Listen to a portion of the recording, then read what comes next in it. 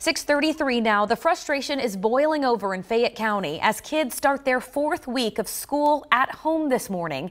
And tonight, a protest led by parents is planned outside the Fayette County School Board meeting on Main Street in Lexington.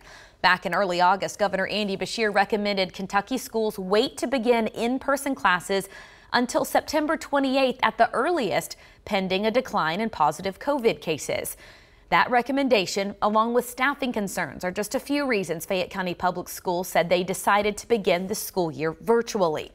But dozens of parents tell us they understand in-person learning is not best for every family right now, and they'd like the choice as they are worried for their kids' long-term education, mental health, and socializing skills.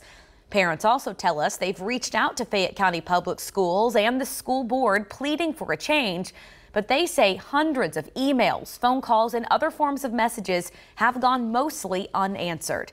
LEX 18's Claire Kopsky sat down with several parents to learn more about why they want their students safely back to school.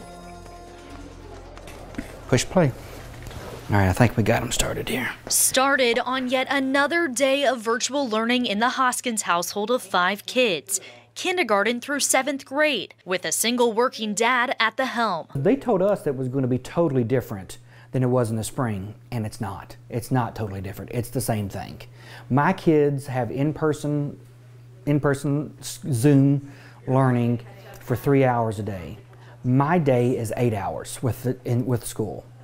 So they're in front of a Zoom teacher for 3 hours. The other 5's on me. Nathan, like so many other parents, are dealing with failing or missing technology. Kristen Childress's 2 sons have the devices, but she says they still often get kicked offline, causing tears from her kids who want to learn. The mom who really values education has a decision to make.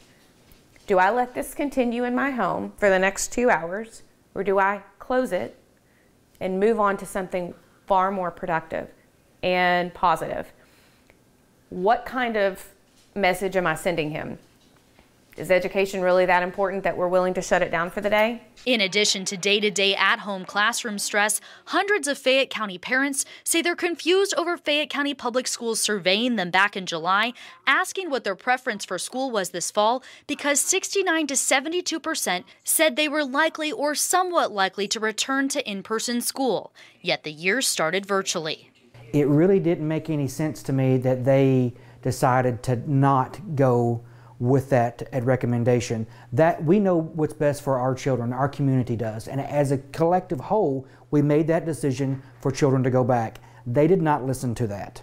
Okay, so why ask us if you're not going to listen? Nathan says that lack of response is one of the reasons parents like him plan to protest tonight. He says their goal is to have a conversation about putting their kids back in the classroom. I think that there is no method for collecting information from parents right now on what's happening to us. There's no method for us to give them feedback. I need them to give me a method to give them timely feedback. I need metrics. I'd like to know what metrics they're using to assess the situation. I want them to know that we appreciate them. We appreciate that this is a thankless job, that especially in the times of the pandemic and nobody expecting this, that they're trying to make decisions that they feel would benefit the majority. However, it's time to step back and know that the majority of their students are in trouble right now. In trouble, and parents say it's not for anything they did. In Lexington, Claire Kopsky, LEX 18 News. And Claire Kopsky reached out to Fayette County Public Schools to find out what they say is the best method for parents to convey their thoughts and concerns. It's been more than 3 days and we still have not heard back. Over the weekend, Fayette County School Board member Tyler Murphy posted on his Facebook page saying he still is committed to, quote, returning to in-person instruction as soon as it is safe, responsible, and sensible, end quote. He said the public health realities as well as the district's capacity to handle the virus will play into the decision.